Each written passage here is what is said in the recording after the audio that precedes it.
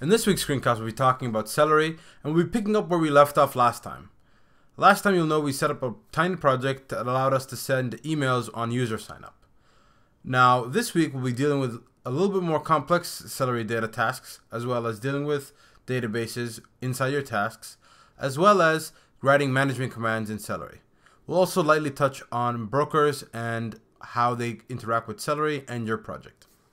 So before we begin any of the coding in this tutorial, we're going to first need to understand what role RabbitMQ plays in the Celery task and your Django project.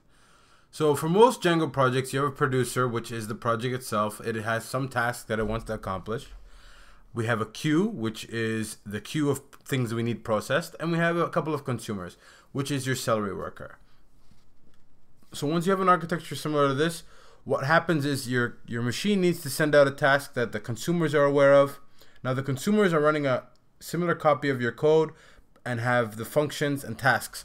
So in our task method here, the consumer is aware of this task. So what happens is your application sends down a task with some information and arguments. The consumer sees that, selects the proper function to run or task, and then runs and processes it and returns the result. Now in the middle here is where RabbitMQ sits. RabbitMQ is what's delegating, did this task complete, did it not complete, was it successful, was it unsuccessful, has the thing run in time, does it need to run at a specific time? That is what RabbitMQ manages. Now RabbitMQ is the only one I would trust going forward. Celery only technically has support for Redis and RabbitMQ. RabbitMQ should be your broker, not your result store. Now, if you use RabbitMQ as your result store, meaning if you want to process something and then store the results, so let's say you're calculating, let's say you're adding 2 and 2 and you're calculating 4, and you want to add those two numbers together and get a result, and hold on to that result. Now, if you were to put that result in RabbitMQ and then ask for it once you ask for it, it is gone. RabbitMQ is a message queue, not data storage. So if you're going to need to keep your data storage around, I suggest you use something like Redis. But I highly recommend RabbitMQ as a message queue or broker. Now, understanding that, there is another type, which we'll also get into, is routing. So routing is very similar to the previous example, except that you can bind it to different queues. So let's say you have a particular type of task, you can have multiple queues. So you can have all the queues that have a black tag. So these two, for example, here are delegated to deal with tasks of type black. You can also have it so that you have like one particular worker who's doing a lot of jobs. So let's say it's running continuously throughout the day. You want it to have it all directed to one queue rather than two queues, so that one set of jobs isn't starved out while another one is blocking the queue completely. So if you know you have a noisy task set, you want to maybe give them their own dedicated queue which they can process themselves through. So now that we understand what is going on, we're going to take a deeper look at what's being sent down. Now and this is going to be very key when we're dealing with our model problem that I'm going to illustrate in a second here. What it's sending down is a serialized portion of your data. So it's going, hey, I got this thing here. It's an object. You need to run again. You need to do something to this when you're ready. And that's the consumer. So the producer, our Django app, sends a thing with a particular type to one of these queues, and it says, you are X, you have these arguments, run. Now, if it sends an object, that object needs to be serialized. And in serializing that object is where the problem lies.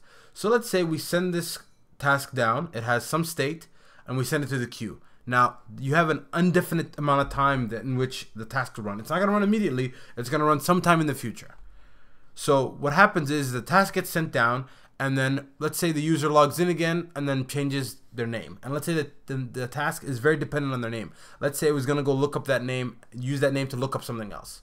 The user's name has changed now, and that object isn't referenced anymore. So when the consumer finally ends up running that particular task with that particular object, it blows up. So I'm going to show you guys how to go across this particular problem and how it can happen. So let's quickly illustrate a simple task that will illustrate the problem that I just outlined. So we're going to write a little function or a task class that cleans up the games. So we're going to call it clean games task. And that task, simply what it does is it takes a set of games,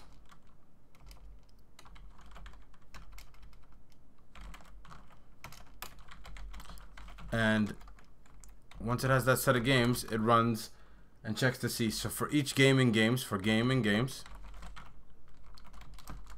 what do we want to do? We want to first check to see if the game has been run. So we're gonna need to import DeLorean here. So we're gonna go from DeLorean, import DeLorean.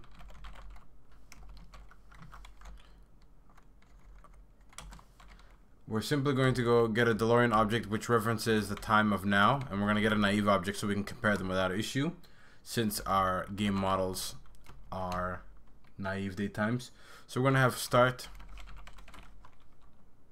date, and time is greater than now. We're simply going to print game hasn't occurred yet.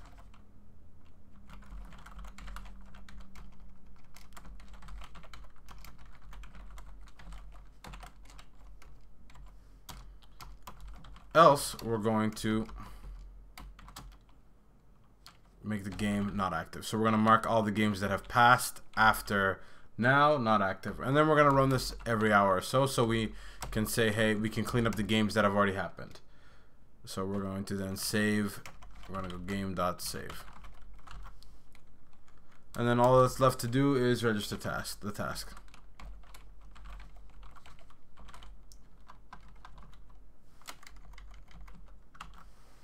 Excellent. So we have a task now that gets a set of games, iterates over those games to check to see if the game has happened yet. If it hasn't happened yet, we're simply going to print the game hasn't happened yet. So we're going to pass the name of the game to the thing, and then it's going to say you haven't happened yet. And if not, if it has happened, we're going to set the game active to false so it doesn't show up in our system anymore, and we're going to register the task. Pretty straightforward. So the next thing that we need to do is create a management command. So as you'll see here in our games folder, I've gone ahead in Django. You need to create this directory structure, which is a management directory. Under an app directory, you have to have a manage folder. Then inside that, you have to have a commands folder. If you're using Python 2, please don't forget the dunder init files, which tells Python you need to look in these files. So I've created this file. We're gonna call this cleanup. And what this basically is a management command. So you know how you run Python manage.py syncdb? Well, this allows you to create a similar command which does some custom work that we're going to specify. This one's going to specify, hey, run the task that we've declared and run the cleanup in a Celery process. So what we're going to do is go from Django .core.management .base import base command from register .task. So we need our task. So we're gonna go tasks import clean games task. And that's the task we just created. And we're going to need our models here. So we're going to need the access to, we're going to need to get all the set of games. So we're going to need the access to the game model. So from game.models import game. So now that we have all that stuff, all we need to do is declare our management command. So we're going to go class command base command, and we are just going to give it a title here so when somebody looks at the command they know what's going on. This is a management command that deletes, that marks games as inactive after they have happened. Perfect. Doesn't take any arguments, so our args is going to be simply an empty string. It does, however, need a help text, which we will provide. So when somebody tab completes this, it'll show what does this command actually do. So a shorthand form cleans up finished games from the system. Quite straightforward. And then our method that we need to write is handle. So we're going to handle command. It's going to pass self, some args, and some keyword arguments. Now we have that. We're going to have to get all of our set of games. So our function, the clean games task, is expecting a set of games. So in order to get all the games, we're going to have to go game.objects.filter, and we're going to get all the active games. So we're going to go active is equal to true is our filter. So we don't want to pass down any of the false games because we don't want to put excessive load in our system. And RabbitMQ, because like when everything we send down the pipe is going to have to go up to a RabbitMQ server and then back down to our Celery consumer. So always keep that in mind when you're creating stuff that you're passing to a Celery task. It has to go up and down the pipe both ways. So we're going to go ahead and just print this game so we have some insight as to what's happening here. And then we're going to call our clean games task here. And then we're going to call delay, and we're going to pass in the games, which fits our syntax for our previous one. Right? It's going to get a set of games, iterate over those games, and marks the ones that aren't needed as saved.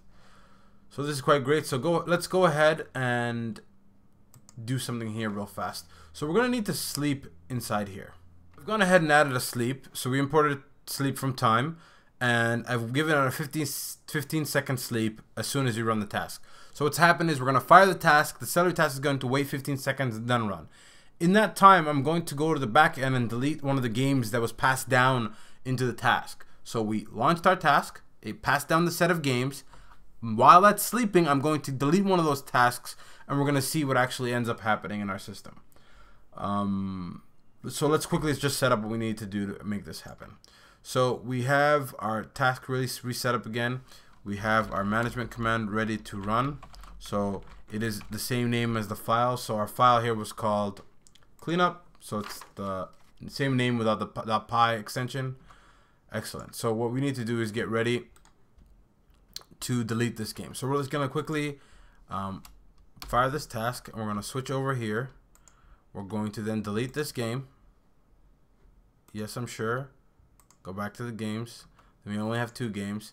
And let's see what happens to our Celery task.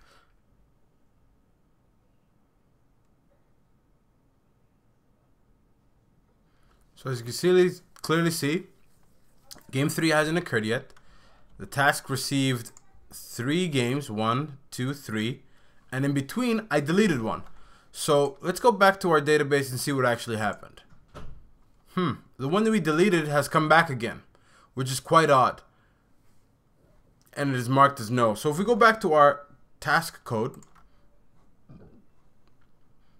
we see that it marks it as false and saves the game again. Now, remembering what we discussed earlier, the games object is a serialized set of the data that we pushed up to the queue. So the queue has a serialized version of that, and then when the task runs, it also has a serialized version. So when we go and set the games variable to false and then save it, and in between while that was happening, somebody went and decided to delete it, we have the Celery consumer recreating that object and saving it again to the database. Now this is a problem, and it causes our data to be inconsistent and in a state where a lot of mistakes can happen at scale and even at small scales. So we're going to rewrite our task in order to solve this problem and avoid this duplication or recreation of deleted tasks in Celery. So first things first, our management command is passing down objects rather than references to objects. Now the objects we're looking up are in our database, and they have IDs. So we can use those IDs to look up the objects in the database. So what we're going to do here is rewrite this so that it passes IDs to the objects that we're interested in. So what we're going to do is call the values on this query set that returns all the active games. We're going to only be interested in the ID of the object. So we're going to have a list of dictionaries with one key in it, which is ID, and then as the value is the ID of the game. We need this to be a list since we're going to be iterating over them in our clean games task. So what we need to do is pull out the IDs from the list of dictionaries. So what we do is use a list comprehension, and and then we're gonna go game, an individual game. We're gonna ask for its ID, and then for game in games. So what this means is for the game in games, get its ID and add that to the list of games. So once we have all that, we're gonna be passing that. So we're just for consistency's sake, we're gonna print games at the end of that, just so we know it passed the correct IDs and the number of games. We know that there are 3 games that need to be processed when running, so that's just a blind check for us there. So let's quickly go to our tasks now. We're gonna leave the sleep in there, which gives me time to delete, but we're going to add a little bit more logic outside this. So this game's variable isn't appropriate anymore. We're gonna call it game IDs, is a more appropriate name here. So we're gonna pass the IDs in there, and then we're gonna change, of course, change what games is here, and we're gonna call this game ID. Once we're inside here, what we're gonna do is look up the object in the database. So what we'll need to do is import from game.models import game. So we're gonna be doing our lookups inside our task. So this helps us avoid the things happening in between when the thing is run, because we're always doing the lookup as we run our code. So when we immediately start to do stuff with our objects, we look it up from the database. So that'll be as quick as we were doing it locally when we were doing it at the time of access. So what we do is to solve the problem of stale or out of date objects when we're going through the Celery queue is to ask for them inside the task in which you're operating them with. So anything that you need to pay passing up, you would, instead of passing it up, you would then look it up in the task that you're acting in currently, like so. So we're gonna have a game variable here, and we're gonna go game.objects.get ID, and then we're gonna pass in the game ID, and that should get us the object we're interested in. Now this might not always be the case. So let's say somebody were to delete the game in between. So we're gonna try that, and we're gonna put an except around an except block, and we're going to continue if the object accepts out. So the only thing that can happen here is that the object does not return. If it does not return, we're just gonna continue and go to the next one. So everything else here is still in play. So let's actually see what happens here. So let's give this a run. We're gonna run our cleanup method. It returned 3 objects. Great. We're gonna go to our object here, one of them. We're gonna delete it. We're gonna go back to the game page. We're then going to go to our Celery task and watch it execute. And great, as you can see, game 3 has not yet occurred. We're gonna go to our games page. We're gonna refresh here, and as you can see, the tennis game did not become alive again. What ended up happening was it entered the accept block, it looked up the ID, it couldn't find it, and then it continued. So this concludes our screencast on Celery and models and how to write your own management commands. I'll see you guys next week.